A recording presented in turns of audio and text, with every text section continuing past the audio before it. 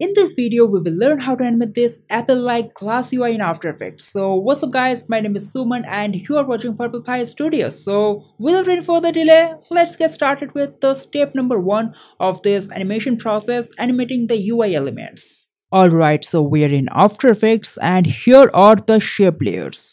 So let's turn off the visibility of the circle layers for now and let's start with animating the rectangle shape. So let's open the position property and add a keyframe on the X position and also add a keyframe on the scale property.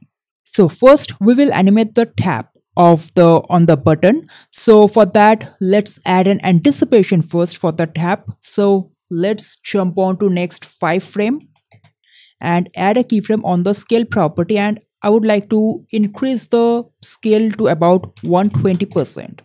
Also let's add a keyframe on the position property as well. From here let's jump on to next 12 frames and let's scale it down to about 92%. And then again let's add a keyframe on the X position property. Okay, let's turn on the guide of the composition window. So at this particular position, I would like to move the button and place it exactly at the center of the composition. Now let's move the playhead on the next keyframe. From here, I would like to add some overshoot. So let's add with. So now let's jump on to next around 8 frame and I would like to increase the scale to about 106%. Let's jump on to next 6 frame and let's decrease it to 98%. Now again let's jump on to next 4 frame and just give it 100%, or maybe a slight more overshoot here to about 100.5. And again let's jump on to next 4 frames and give it 100%. Now let's ease the keyframe. Also let's delete the very first position keyframe and let's select this scale keyframe and go to the graph editor and let's adjust the bezier handles a bit. Same with the position keyframe as well. Alright, so this is how it looks now. So if you want to make it a complete loop animation, it gets back to its original position again, you can simply repeat this animation all over again, but for now I will keep it as it is. So let's move on with the circle shape layers. So let's open the position property again and let's add keyframe here on the X position property. Open the scale property and add keyframes and also turn on the visibility of the layers. So now let's move on to the next key pose and add keyframes. At the start, I would like to decrease the scale of the circle frames to 80% and go to the align tab and just align it horizontally at the center, and also let's move it exactly at the center. Now let's jump on to the next key pose, and at this point I would like to increase the scale to about 112%. So now we will just move on with adding some overshoot for the animation. So here let's decrease the scale to 96. On the next key pose, let's increase it to 101. On the next one, let's decrease it to 99.8. And then again, get it back to 100%. Easy is the keyframe, and here we can simply copy the motion graph using is copy and copy it, and here we can select the keyframes of the scale property, paste it, do the same for the position property as well. We are simply copying the ease and pasting it on the pair of keyframes. Alright, so now this is how it looks like. Okay, now let's add a liquid effect on this animation. So let's select the rectangle shape and let's start with adding a turbulent displacement effect. Change the displacement to bulge. Now let's increase the size to 150 and let's animate the amount. So let's add a keyframe. Let's start with 0% or 0 and then let's increase it to 12 Then go to the next key pose and let's give it -12. Now move on to the next key pose and give it 8. Move on to the next key pose and let's give it -4. Next one, let's give it 2, and or let's give it 1 actually. And next one, let's get back to 0.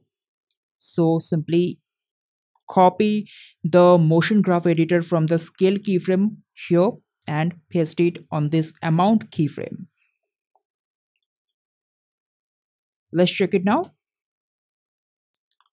You can see a little bit of distortion effect here, but we will also enhance this liquid effect by adding more effects. So for now, just select the rectangle shape, just copy the turbulent displace effect and paste it on the circle shape layers as well.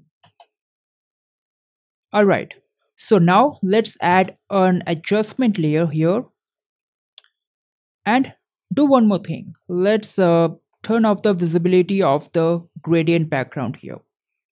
Now apply Gaussian blur and then increase the blurriness to 30. Again, let's apply matte choker. Let's decrease the choke one to about 40. And also let's decrease the gray level softness 1 to about 5%. And let's check out the animation. Now you can see that liquid effect for the buttons. Okay, one more thing. These settings may differ depending on what is the composition size or the resolution of your composition you are working on. So you may have to adjust the settings a little bit, but the techniques will be exactly same. Okay, now let's apply the glass effect. Okay, before moving on, let's first offset these circle shape layers by 2 keyframes or by 2 frames to add some overlap. And now just pre-comp all the layers together and name it button 1. Okay, let's turn on the visibility of the background layers and let's apply transform on the button composition.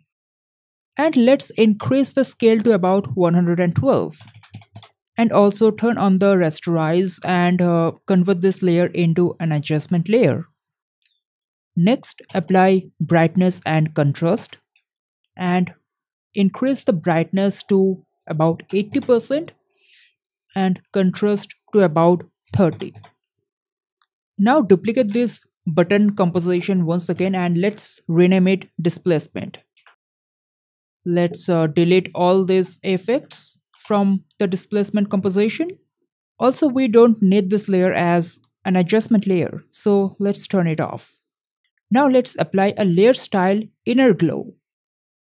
Here, let's change the color to black. Let's change the blending mode to normal. And now let's increase the size.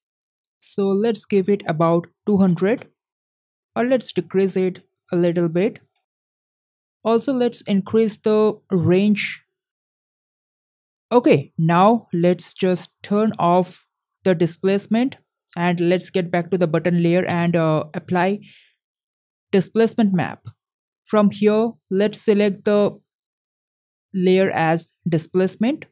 Now let's decrease the max horizontal displacement to about -20 and let's increase the max vertical displacement by 9. So this gives a refraction effect over here. Next, I would also apply another effect, CC glass. On the surface, let's increase the height to about 100. Okay, now let's apply CC glass. On the surface, let's increase the height to about 100%. Alright. And one more thing, for the displacement composition, let's turn on the continuous rasterize. So this is again going to give that bulge effect as well. Alright, now let's duplicate the button layer one more time and place it above and turn this off Just delete all the effects from this layer, apply fill effect and change it to black.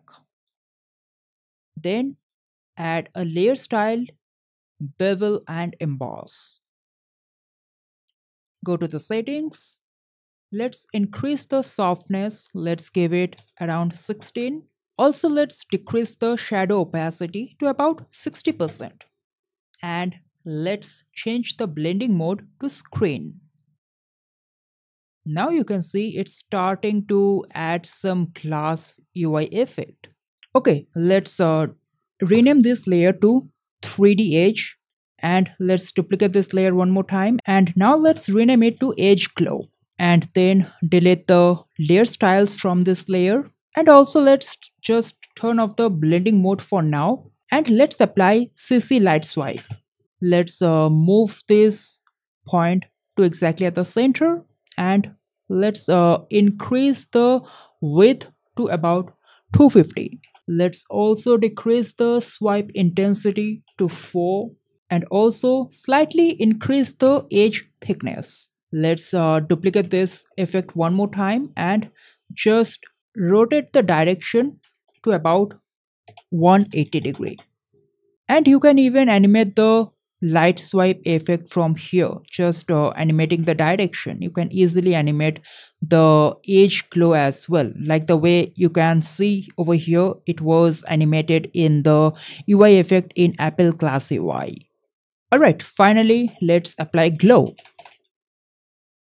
Let's decrease the threshold to 45 and increase the radius to 40, and also let's slightly increase the intensity. Alright, now let's again change the blending mode to screen.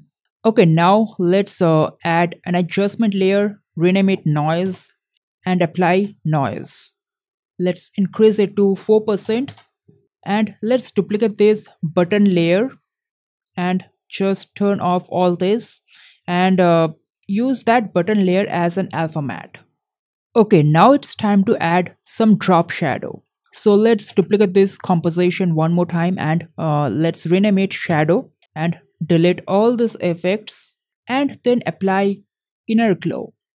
Then change the color to black and the blending mode to normal. Let's increase the size to about 110. Also, let's increase the range a little bit and then apply Gaussian blur and increase the blurriness to about 30%. And now let's place it below the button layer. Let's change the blending mode to multiply. Also, let's decrease the opacity to about 40% and just move it or slightly offset it from the button layer. That's it. And here it gives a nice shadow for the glass. And this is how it turns out. And if you guys are wondering how I have animated this text on the button, you can simply just add the text and the shape layers on top of the button and then parent it with its shape layers and then apply Gaussian blur and animate the blurriness and the opacity of the layer. That's it. Alright, so that was all for this video and I will see you in the next one. Until then, goodbye.